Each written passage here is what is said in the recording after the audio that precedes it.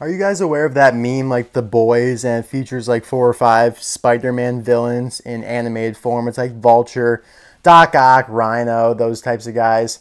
Like, this is kind of like giving me that type of vibe right now. You got Tyranamissiasaurus Rex from left to right, Tyranamissiasaurus Rex, Quadratorquosaur, Spinocrankshaftorex Mechaturbonatops, and the Anklyosaurus, who kind of looks peaceful. Like, if you had to choose like 3 of these to protect yourself, like, I am not picking the Ankylosaurus. I am definitely taking Spino and Tyranna, and then probably, the Mecha over there, because they just look the most menacing.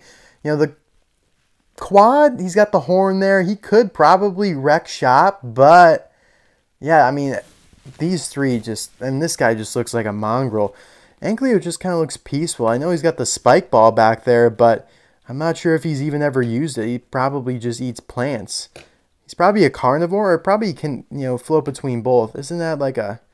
Yeah, I'm not sure what that technical term is when you eat both. Herbivore is only plants, right? Maybe cannibal. No, cannibal. That's when you eat your own kind. All right, enough semantics. We're going to dive right in here and go dino by dino. By the way, I want to interject here and say that I got the Quadratorquosaur and Anklyosaurus from eBay seller Carlot Sales. Highly recommended for anything you need cars-wise, and I'll leave his eBay store link in the description below. First off, Tyranamissiasaurus Rex. There he is in the short. Everyone obviously knows him. He's the most popular dinosaur, as you can see in the background there. They did do a monster version of him as kind of like a playset, and I reviewed that a long time ago. I'll leave the link for it in the description below, and I probably will also try and include the video where I had a fight between Tyrannosaurus Rex and the Screaming Banshee. Like, out of context, that sounds really like bad, but it actually was super cool. And there's your quad. Now, the color changer version over here, they refer to him as the baby Quadratorquosaur, but I'm going to say that this is going to be the daddy just because of the fact that his horn is way bigger proportion to his body. Ankylosaurus, more of a background one, I think. This could make for a good color changer, though, because they're kind of around the same size and shape, and there's a lot of skin there that you could have change color. Mechaturbonatops appears at the end. I was really not expecting them to push out all these dinos so quickly. Like, when I saw Mechaturbonatops in the short, I was like, wow, that's awesome. Would love that as a diecast, but I probably won't get it maybe ever, and probably at least not for a long time. But at least, to my surprise, my pleasant surprise, they did a mini racer version quite quickly. Now, again, to stress it though, Spinocrankshaftorex here and Mechaturbonatops are not out yet. They are unreleased. I got them early thanks to a friend, but they will be out soon. The mini blind boxes with the Quadratorquosaur and the Ankylosaurus, though, those are only sold at like weird type stores like H-E-B, like those regional type stores, not your big box retailers such as Target and Walmart. All right, and then getting into the cave characters here, you have McQueen and Mater. Toss an image of them on the screen. Yeah, I'm really excited to look at Mater here because it's my first exposure to any version of Cave Mater. Like, I don't have the McDonald's version open, and I already had this mini racer from the tube set, and of course I just got the color changer version a couple days ago. So let's start with Mater, shall we? I love how he's kind of got like green moss around him, or maybe that's like oxidation of his rust going on with the rust there. But either way, it works. Looks really good. And he's got some like glitter in his paint there. You can see perfectly right there. And so does Lightning McQueen. He's kind of got like a log for his front bumper. The elongated forehead to parallel caveman stereotypes. Here's your base. R29 means he was produced during the 29th week of 2022. This guy was R28. This one was probably way sooner. Yep, R14. So half the amount of time into 2022 as these two. In Thailand, of course. The wheels are meant to look like stone blocks that were cut down. Different color than McQueen's. And then he's got this big bone structure for a towing cable system back here with a giant hook, which he absolutely needed because he used it to fend off the Tyranamissiasaurus Rex. Wow, I just absolutely love how they did the detailing here with the blue. And it's even textured right there. I also like how everything's like very blocky and stony. Like nothing comes to like a smooth corner. Everything's like it was cut from a stone. So really nicely detailed. Probably one of my favorite mini racers of all time. Like I think this one's better than McQueen just because, I don't know, it appeals to me more. Like look at them. McQueen's cool too. But if you're talking like top 20 favorite mini racers, I think Cave McQueen is there. I think he is. Or no, Cave Mater. I think Cave Mater's there. Cave McQueen probably top 50, which is still pretty good. It's probably like top 40% of mini racers, maybe a little better than that. So yeah. And now comparing the Cave McQueens, which I already did a review on, they do look to be pretty similar. Maybe a couple of coloring differences, a couple minor like dirt patch differences, but overall they are identical. Still, I absolutely love the creativity behind this spoiler here. You know, a bunch of wooden planks conjoined with some vine. Like, I just love the creativity behind that from Pixar and Disney. So there's that, and let's get on with the Quadratorquosaur now. So again, I think this is like a fully grown one, just in mini racer form, because they're calling this the baby, and he's got such a tiny horn, you know, relative to the rest of his body when compared to the mini racer here. So I'm going to say that this would be like your big daddy Quadratorquosaur. And I did already kind of compare them in my color changer video. He goes from this color to an orange, so I made sure to have him in this color for the video because it's most accurate to what he looks like in the episode. But as you can see here, they definitely discolored his skin a bit, which is really cool. Made it look dirty in some spots and kind of weathered because he's out there. I mean, he's a barn dweller. As McQueen said, the Quadratorquosaurs are barn dwellers. They don't live in luxury. This guy was produced R30. Very interesting looking base there. The tail is kind of like part of these plastic pieces here, like the wheel well plank right there, and kind of the scales up top as well. The color changer tail is green, which is a little offsetting. It's almost like it's an infected tail. This quad looks healthy. He's got a nicely colored tail, as it should be. Brown. Not green. We don't like green tails. So this is all die cast, but I can't tell. I think the horn is a plastic piece. Yeah, I'm pretty confident it is. It would be cool if it was metal. Probably hurt like hell if you stepped on it, but yeah, that's a plastic piece. Same with these. I like how his mouth's open just a little bit, like growling a little bit.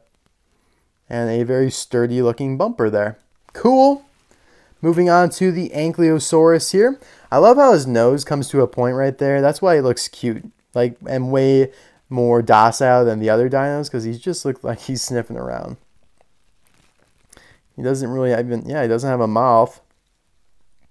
He's got rather different tires than what we've seen before. They're a little bit wider. And a different color stone. He's got like a little visor right there that's not part of the metal body. He's got some irregular orange scales here. And then the tip with the spike ball, which is a very characteristic feature of Ankylosaurus in real life. And what's also weird, I'm not sure if this is intended because we only know it's an Ankylosaurus from like the case content and like the code name within it basically, because Mattel doesn't put like the name of the mini racer. They obviously don't on the box because that would be counterintuitive, and they don't do it anywhere else. So we don't really know if that's actually the official name of this character. It's never said in the show. It's not in any subtitles or on any signage. But the reason I'm making such a big hullabaloo about this is because it's not carified. Like, they've carified every other name, and Ankylosaurus is something that absolutely directly 100% exists in real life. So I would not be surprised if this comes out later or if the actual name comes out in the future being something different. Like, I don't know, this is going to be stupid, but like Ankylosaurus. Actually, that ain't bad. That ain't bad, Disney Docket. Ankylosaurus. Just carified a little bit. But yeah, I like the texture of it there. Kind of like a shell. And the spike ball's cool. Probably still not fun to step on this guy either. Moving on to the Mechaturbonatops. Big name. This guy's wheels are very similar to the Quadratorquosaur. They're just colored a little bit more red than the orange. This guy looks like a diesel truck that became a dinosaur. I mean, he just looks pissed. I love the slits there for his grill, basically his snout. His bumper here is all jagged to make it look like a bunch of teeth.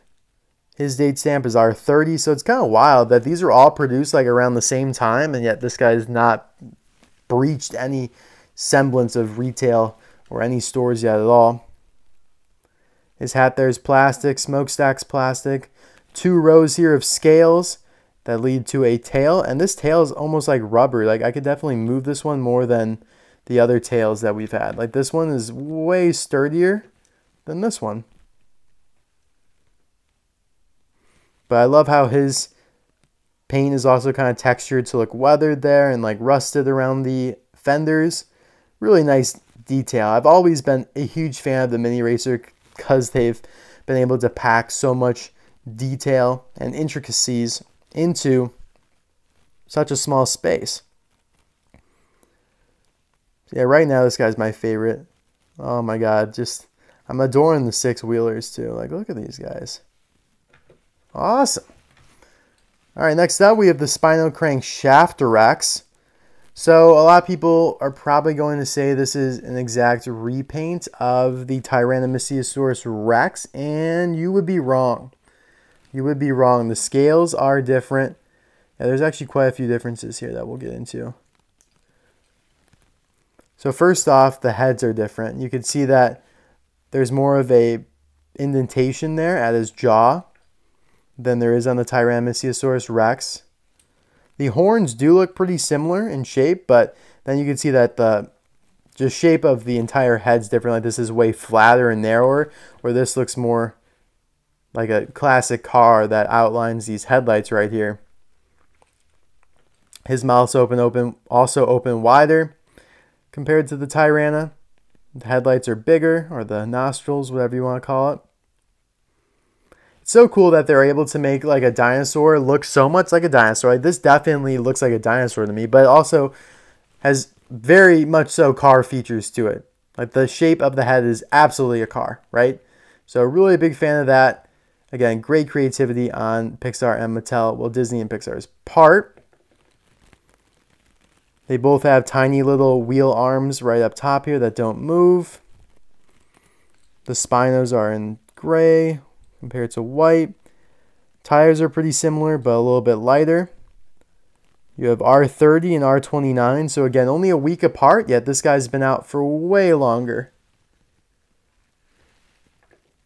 He's got like a little date code, or a little product code rather, right under his chin. This guy's got another product code under his chin as well. Some more differences are in these scales here. So you can see that the Tyranna has some shorter ones right off the base of his neck. And then, yeah, the Spinocrankshaftorex, like, he is spiky. Like, Spino, on his spine, he is spiky. These are way larger and sharper than the Tyrannomissiasaurus Rex. So I don't know if that was like their intention, but it certainly comes off as such. I mean, yeah, you could definitely tell with each one, it's almost like double on the Spino. And you can also see some differences in the fenders right there. Like, look, that's so much narrower than right there. Wow.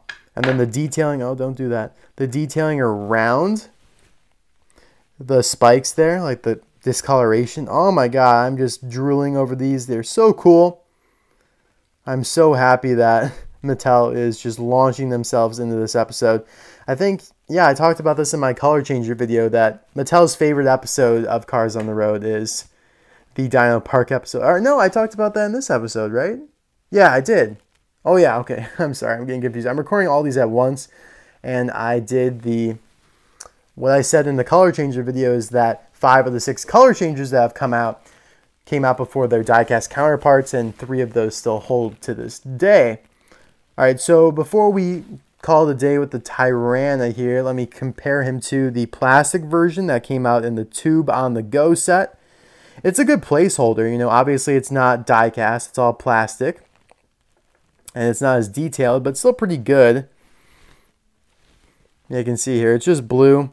They didn't paint like any of the discoloration or the spikes or the rims or his mouth, but headlights and grill though. He's got eyes. That's why I think the dinosaur on the road set's like way better than the other 2 they did. I think they're going to do an Ivy one.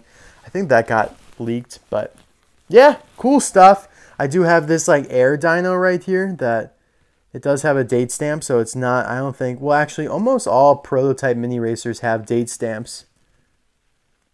This one's like R28 almost. Let's see, take a look again here.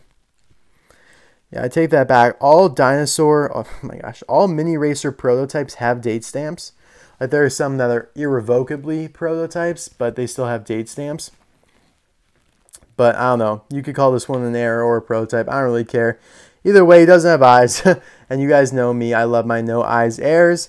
And it's pretty cool. I have like a horde of these blue dinos now, and each of them is different. So it's a little family. How cute. One's sleeping. Daddy's probably home sleeping. Alright guys, so let me pull up the on-the-go mat because it's going to make for great thumbnail fodder here. Thank gosh for this, right? I love the accessories that came with this. You got like a nice boulder, probably like the spine from, you know, a Tyranna or a Spinocrankshaftorex, the skeleton, eggs, some palm trees, and yeah, you could just get everybody chilling on here. Let me know in the comment section below, who is your favorite dino of the ones I showed today? The only one Mattel has quote-unquote announced and not released yet, or that's not here, because they haven't released these 2 yet. But the only one that's not here is the Westfalanapus. There it is. You got it, Disney Docket.